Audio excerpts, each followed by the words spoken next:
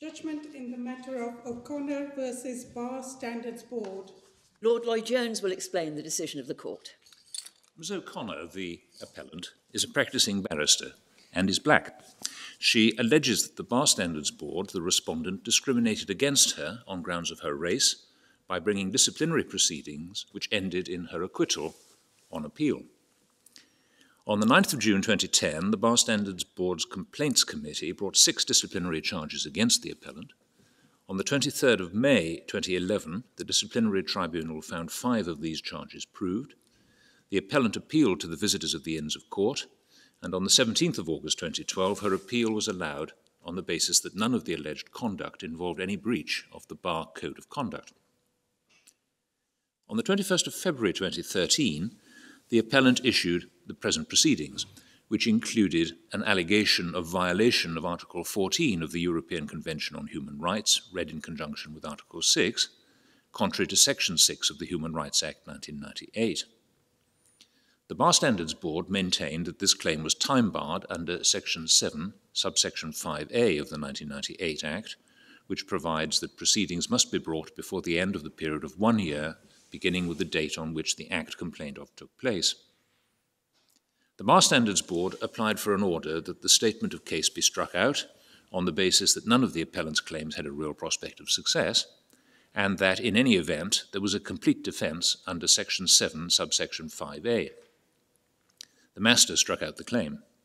On appeal, Mr. Justice Warby held that there was a sufficiently pleaded case that the Bar Standards Board indirectly discriminated against the appellant. However, he also held that the claim was time-barred under Section 7, subsection 5A of the 1998 Act. The appellant appealed to the Court of Appeal. The Court of Appeal held that the limitation period under Section 7, subsection 5A had started to run on the 23rd of May 2011, when the disciplinary tribunal had found the charges against the appellant proved, and so had expired before she had issued her claim on the 21st of February 2013. On appeal to the Supreme Court, the issues were, first, whether the disciplinary proceedings against the appellant were to be considered a series of discrete acts or a single continuing act, and secondly, if the latter, did that act end with the verdict of the disciplinary tribunal or with the verdict of the visitors. The Supreme Court unanimously allows the appeal. Ms. O'Connor's discrimination claim is a challenge to the conduct of the Bar Standards Board in bringing and pursuing disciplinary proceedings against her.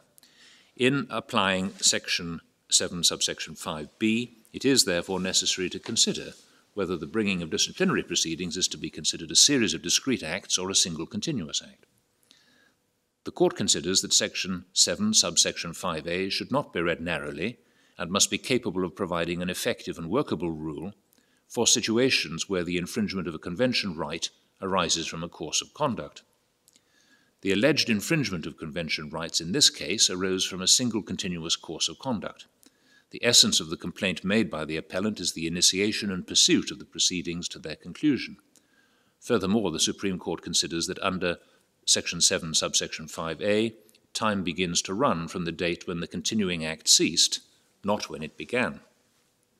In determining whether the continuing act ceased, it was necessary to consider whether the Bar Standards Board's conduct in proceedings before the visitors should be considered as forming part of the same continuing act as its conduct in proceedings before the disciplinary tribunal. In order to answer that question, it was necessary to consider the nature of the regulatory scheme and the precise features of the Bar Standards Board's conduct. Several features of the regulatory scheme and the visitors' jurisdiction led the Supreme Court to the conclusion that the Bar Standards Board's part in the proceedings before the disciplinary tribunal and those before the visitors should be regarded as part of a single continuing act. Therefore, the single continuing act in this case continued until the visitors allowed the appellant's appeal on the 17th of August 2012. The appellant commenced the present proceedings on the 21st of February 2013, within the period of 1 year, beginning with the date on which the act complained of took place, as required by Section 7, subsection 5a, and the appeal should accordingly be allowed. The Supreme Court also rejects a submission by the Bar Standards Board that it should uphold the decision of the Court of Appeal on the alternative ground that Mr. Justice Warby was wrong to hold that the claim of indirect discrimination under Article 14 had a real prospect of success.